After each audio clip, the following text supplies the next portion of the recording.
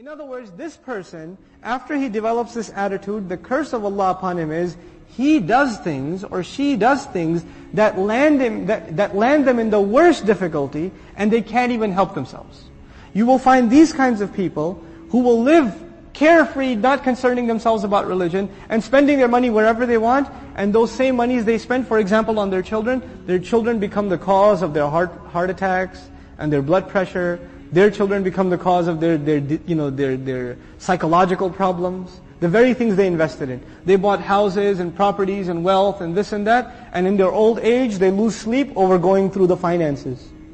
They can't get any sleep. The Messenger was told about the munafiqun. He was told, فَلَا تُعْجِبْكَ أَمْوَالُهُمْ وَلَا أَوْلَادُهُمْ إِنَّمَا يُرِيدُ اللَّهُ لِيُعَذِّبَهُمْ بِهَا. Such a scary ayah. Don't be impressed with their money. Don't be impressed with their children. Allah only wants to torture them with those. Allah wants to torture them with their money. Allah wants to torture them with their children. SubhanAllah. How can that happen? The thing they were looking for ease in those things, what did Allah create in those things? He facilitated the harshest thing for them in those things. May Allah protect us from that.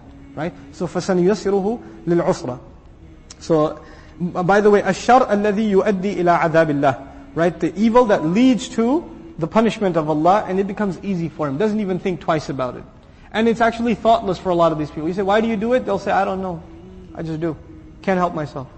That's proof of فَسَنُيَسِّرُهُ لِلْيُسْرَةِ وَمَا يُغْنِي عَنْهُ مَالُهُ إِذَا تَرَدَّى. And then again wealth came up. And what good is his wealth is not going to make him free of need when he falls in a ditch. Taradda, rada to slam someone down from a cliff, or to throw someone in a ditch. Taradda, to fall yourself off a cliff, or to fall yourself in a ditch. Which ditch is this? The grave. Which ditch is this? The hellfire. Which ditch is this? The indignation of evil deeds. These are the ditches, right? The ditches of evil deeds, the literal ditch of the grave, the literal ditch of the hellfire. When is the wealth going to help him then? وَمَا يُغْنِي عَنْهُ مَالُهُ. His wealth is not going to be able to help him. SubhanAllah, when he falls into this ditch, إِذَا تَرَدَّى. So we said, the one who Allah elevates is the one who gives up his wealth. Lowers himself before his Supreme Lord. And the one who wants to elevate himself, Allah throws him in a ditch. And says, how's your money going to get you out now? How are you going to get high now? Why do people hold on to money? Status. Istighna. We just read. Right? Istighna. They want to feel free of need. They want to feel above. They want to show this status. But Allah Azza wa Jalla says, how are you going to show that status when you fall into that ditch? Then He says something beautiful. Inna alayna lal huda. You know, you can have all the wealth in the world. There is one wealth you cannot have. You don't own it. You will never own it. That's guidance. Allah says it is only upon us, truly, to give guidance. It's only ours. Now Allah says, now the human being will be informed. What did he make a priority out of? And what did he put on the back burner? That's the translation I'll prefer here. Bima qaddama, what did he give priority to? What took taqdeem for him? What was priority number one? What took precedence? Wama akhara, and what could wait? What were the things that you put on the back burner? The crime of the human being isn't necessarily that he doesn't do a good deed. The human being says, it can wait. I can do it later. The crime of the human being isn't necessarily that he doesn't leave sin. He says, I'll leave it later. Or, let me do what I want right now. I'll do that later. I have time. Taqdeem and ta'khir, not the grammar one. The one for life. Human beings will be thoroughly informed. What were your priorities? What did you put ahead? What came first for you? What came later for you? Bima qaddama wa akhar. The other meaning of qaddama wa akhar in Tafsir Juz Amma I mentioned also, qaddama also means what you've sent forward. You've done deeds, you've done works, and every one of them are waiting for you. Our deeds are waiting for us. Kullu nafsin bima kasabat rahina. You've sent collateral over. You've sent deeds over for processing. And you're going to meet those deeds on Judgment Day. I don't meet my deeds now, I just do them now. I will meet them then. وَوَجَدُوا مَا عَمِلُوا حَاضِرًا. They're going to be standing face to face in front of their salats. If your salat was lousy, you'll be standing in front of a lousy salat, staring right at you. That's what it's going to be. If you were lying, cheating, backbiting, angry, arrogant, condescending, whatever you were, you'll be looking right at you in the face. And then you're going to say, مَالِ هَذَا الْكِتَابِ. That's the reality of it. بِمَا قَدَّمَ وَأَخَّرَ. What did he make a priority out of? What did he put on the back burner? This is one of those life-transforming ayat. The human being will be thoroughly informed. This was your priority. This is what you spent time on. This is what you did with your free time. This is what you thought can wait. You had all these dreams. I want to memorize the Qur'an. What did you do for it? How many seasons of how many TV shows did you watch instead? That was a priority for you. Well, you wanted to memorize. Oh, but it can wait though. Inshallah, one day when my heart is purified, then I shall start. You know?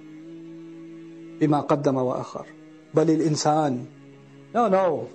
Yes, on that day the human being will be given thorough news, but it's not like the human being's blind now. Rather, the case is that the human being, عَلَى نَفْسِهِ, against his own self, basira, is fully insightful. There is one person that knows so much about you, and nobody else knows about you. And besides Allah, and that's you. You have an insight into who you are, what your flaws are, what your limitations are, what your capabilities are, what your strengths are, what your weaknesses are, what opportunities you avail, what opportunities you get lazy about. You know that about yourself more than anybody else. And you and I decide to lie to ourselves. We just decide we're not going to have an honest conversation with ourselves, and about ourselves with Allah. We don't want to have that honest conversation. For some people, all they want at the end of their life, what is success to them? Maybe I'll own a house. That's success for them. Maybe if I have this much money, that means I have success. Maybe if I got married to this one or that one, maybe that means I have success.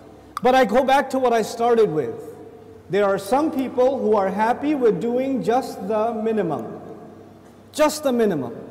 But I am here to tell you, the young people in the audience today, Allah has blessed you, and I am telling you, He expects great things from you. He does not expect the minimum from you. There are so many Muslims, the only thing left of Islam is their name.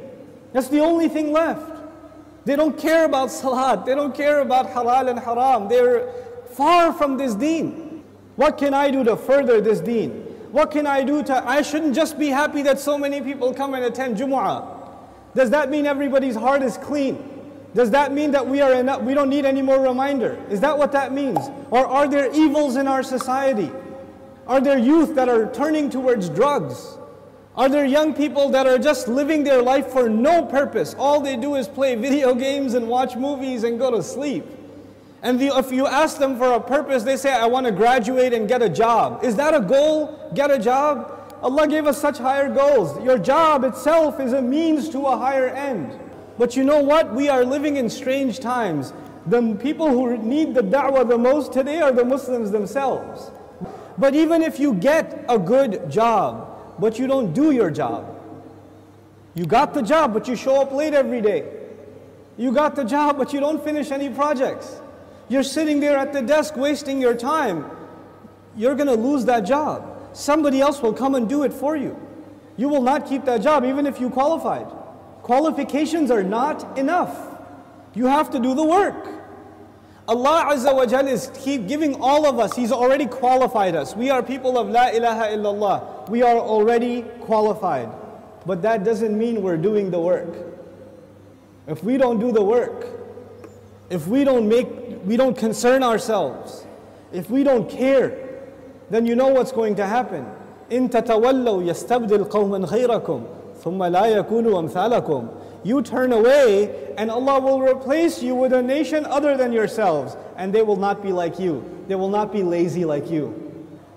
And those are when young Muslim people have real iman, when young Muslims have real strength in their belief, then they have the power to change the world. They have the power to make the world a better place. But when young Muslim people don't have real iman, they don't have real conviction, then they are a waste of space. They are a waste of society, a waste of a generation. The only thing in their life, the most important thing in their life is when is the next movie coming out. The most important thing is when is the next iPhone coming out. The next most important thing is, man, I wish I had that car. That's it. Your life doesn't go any further than that. My teacher used to say that Islam is similar to climbing a mountain. You know, when you're climbing a mountain, you throw a hook and you climb. If you throw a hook not very high, then you will only reach that much. You can't reach any further. If your goal is money, if your goal is a six-pack, if your goal is a car, if your goal is a promotion, if your goal is entertainment, if your goal is girls, whatever your goal is, then you're only going to get that, you won't get anything else. But if your goal is something higher, to serve something more than yourself, you don't live a selfish life, you want to live for the sake of Allah and for the benefit of others, that's how you want to live, then you will benefit yourself definitely, but you will be honored in the eyes of Allah because you set your goal much higher. Our deen in this beautiful ayah, Allah Azza wa Jal describes it, قُلْ هَذِهِ سَبِيلِي, this is my path. As-sabil is a path. And you know what? Allah did not say in this ayah, قُلْ هَذَا دِينِي, this is my deen. Tell them this is my religion, this is my Islam, this is my truth, this is my book. He didn't describe it with any other language except this is my path. And all of you know a path is like a journey. So Islam itself is being described as a journey in this ayah. What does that mean? That means you have, in any journey you have to make progress, right?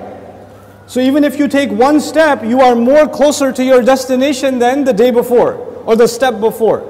Every single moment you are making progress in a journey. And in this ayah, Allah's Messenger says, sallallahu alayhi wasallam, this religion of mine and this religion of yours and ours, Islam, is a journey, which means I am supposed to do something more for this deen than I did yesterday. And I'm supposed to do more tomorrow and more tomorrow and more tomorrow. I'm supposed to go further.